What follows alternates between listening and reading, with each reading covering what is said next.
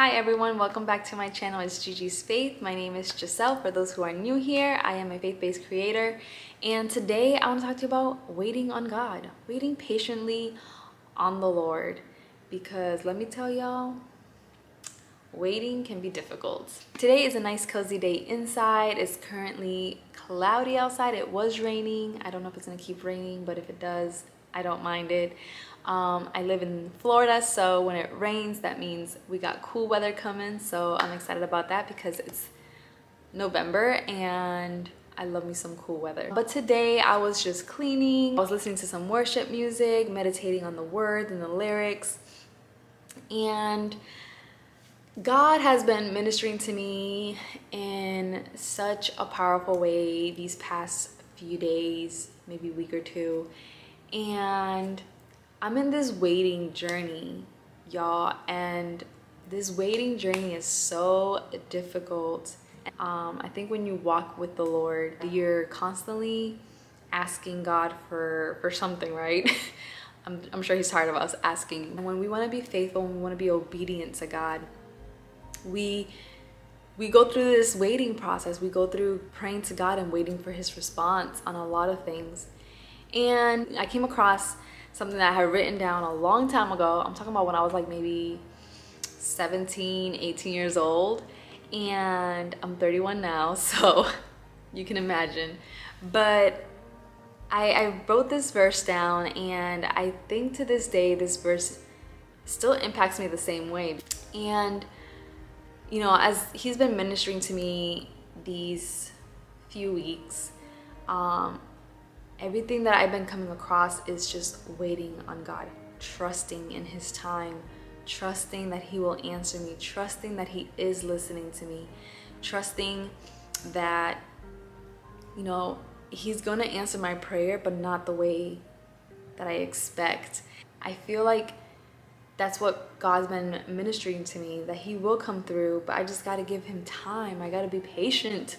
Just so be patient, you know, and it's so hard. And maybe one day, you know, once I'm ready, I will testify this waiting journey, because right now, as I'm going through it, it's very hard. It's difficult, and yeah. Anyways, let's get to this topic. But waiting on the Lord, I wrote this verse down when I was young, like I mentioned, and it's in Psalms 40 verse 1, and it's written by David. I love David. David is, he knows how to write, and he knows how to express himself to God, and I think I admire that about David because he just pours out his heart to God in such a beautiful way. Like, I truly love the book Psalms because not just David, the way it's written, yeah, these prayers, man, they go deep.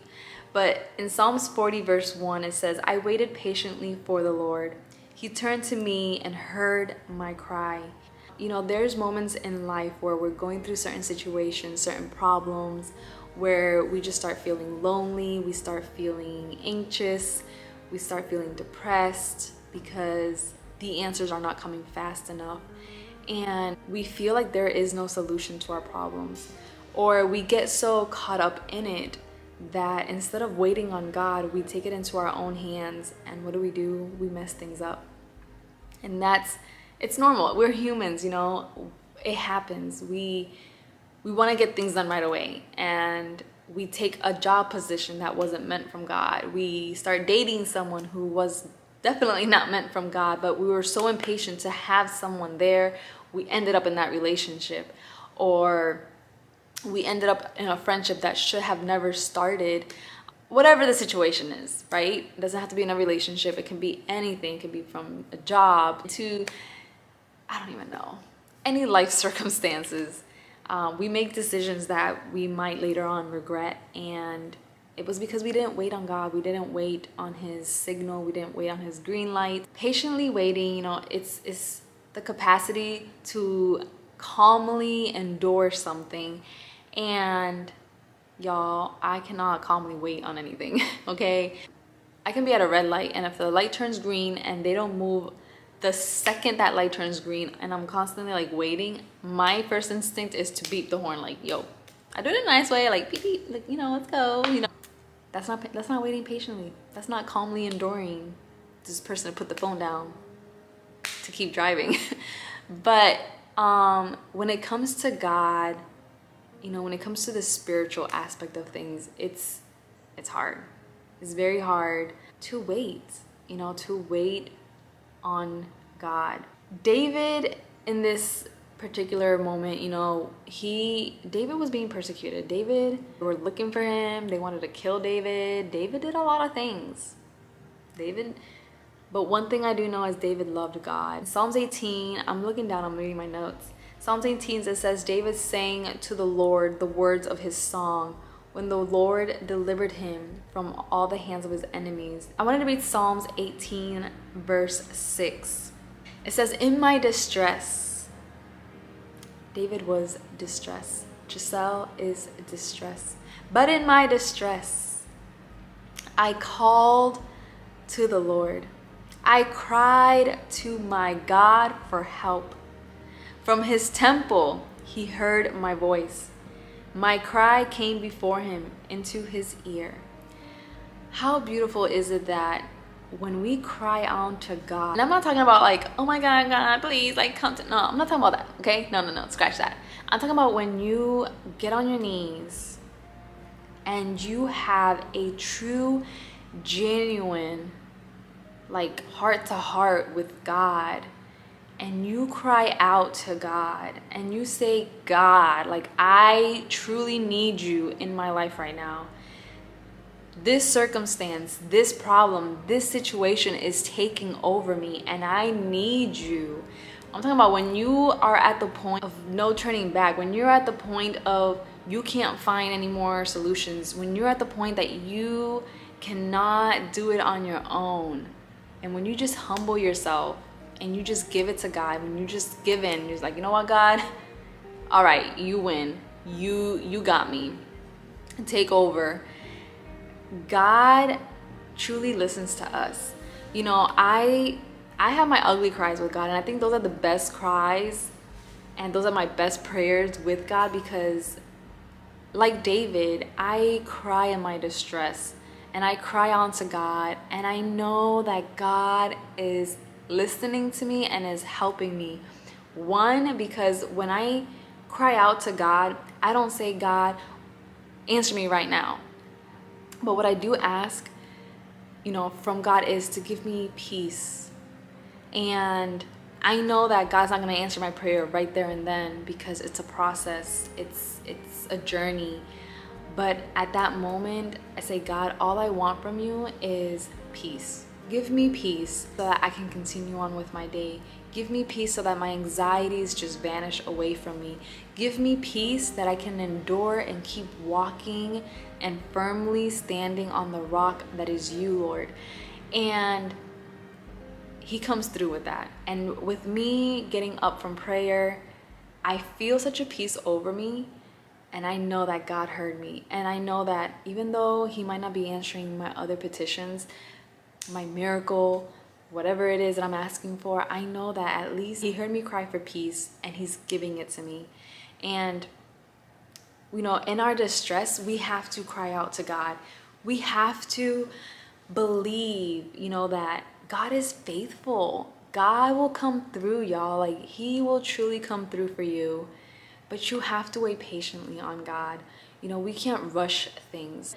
You know, David, in his affliction, in his problem, in that desperation that he was in, he cried out to God in his distress, and God delivered him from his enemies. God delivered him from his problems. God will deliver you from whatever you're going through. Growing in God is very difficult, but we have to choose his ways. We have to be obedient. We have to look for him. We have to pray. We have to fast. We have to do things to better our spirits so that this waiting journey can only be easier instead of harder. When we don't look for God, when we don't seek God, we start feeling anxious, we start getting desperate, and we start doing things on our own will. If we look at another character in the Bible, Jonah, you know, Jonah, Jonas, Jonah didn't listen to the word of God, and you know what happened to him, right? He got swallowed by this fish, and he was 3 days and 3 nights in this giant fish. And actually, let's go to Jonah. Let's go read Jonah for a second. Where are you, Jonah? Jonah chapter 2 verse 1 and 2, and it says, "From the inside of the fish, Jonah prayed to the Lord his God. He said, 'In my distress,'" bruh, "in my distress, I called to the Lord, and he answered me. From the deep in the realm of the dead, I called for help, and you listened to my cry." Seriously? So not only did David cry in his distress, but so did Jonah. Jonah cried out in his distress, and God heard him, and God answered him. We have to pray to God, and in the right moment, in the right time, God will come through with your answer. Maybe not today, maybe not tomorrow, maybe a year from now, maybe 5 years from now. But God is faithful, and he will answer it. And if he said it, he will do it. He will come through. And it's all within God's will, right? If it's God's will in our lives for certain things, then he will answer those prayers. And if it's not God's will, he will still answer you, and he will show you the right way that you should do, or that you should walk, or that you should go. Here we also see Jonah crying out to God in his distress, just like David. He was stuck in this fish, there was no light.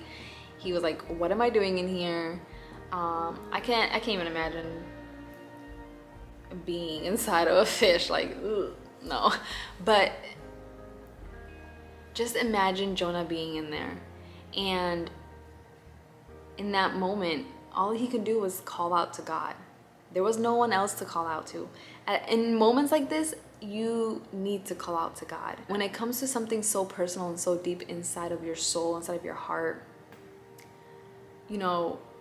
giving God the problems, giving God your anxieties, casting onto him, your problems and situations is what's gonna help you. We shouldn't wait till the problems are so big and so bad that then we start looking for God. We should constantly be looking for God in the good and in the bad. I know that it's our instinct that when something bad happens, we automatically start praying then. But in the good, we still have to know that God is working in our favor, because everything is good. But in the bad, we also have to do the same thing. And we also have to give gratitude in the bad, because in the bad is what's getting us closer to God. There's certain circumstances that come to our lives that confuse us, that distract us. We have to know that he is with us, and that he will answer in his perfect timing. Everything's about perfect timing. And I've been hearing that throughout this whole entire week and a half. It's at his time. It truly is at his time. We shouldn't feel discouraged, because God is listening to our cry. God is listening to our prayer. And if God is, not answering your prayer right this minute, ask God for peace. That's one of my biggest things. When I start crying out of nowhere because I'm in my feelings, I'm in my emotions, I just cry to God and say, God, give me peace. If there's anything you can do, just give me peace that I can continue on, and wipe your tears away. It's time to wipe your tears away. Know that God is telling you, wait on me, wait patiently on me, and you're gonna get through this.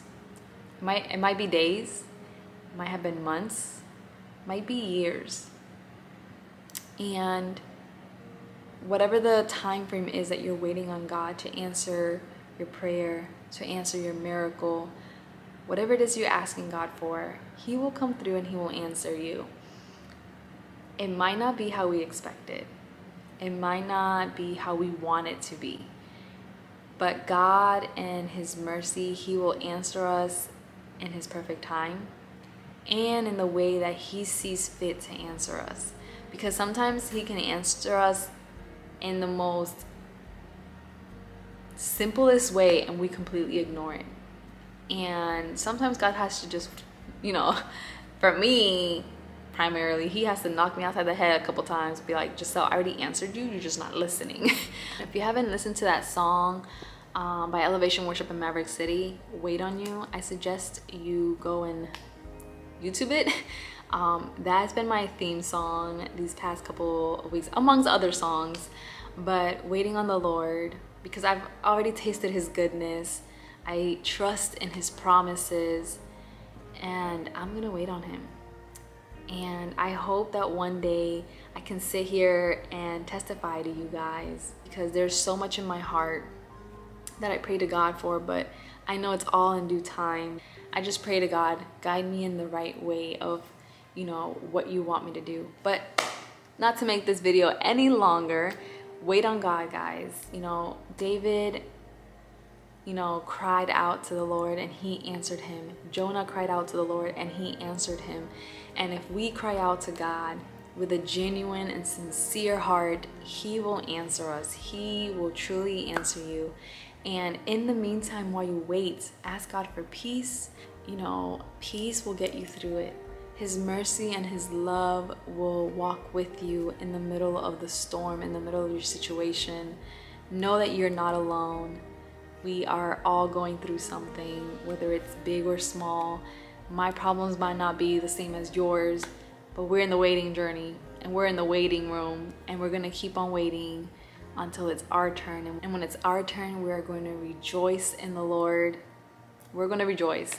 Comment down below if you're waiting for you know, a miracle, if you're waiting for God to answer a prayer. As I wait for mine, I want to be able to pray for others who are waiting on a miracle, who are waiting on results to come back from the doctors, for those who are waiting on papers, whatever document, legal documents you're waiting for.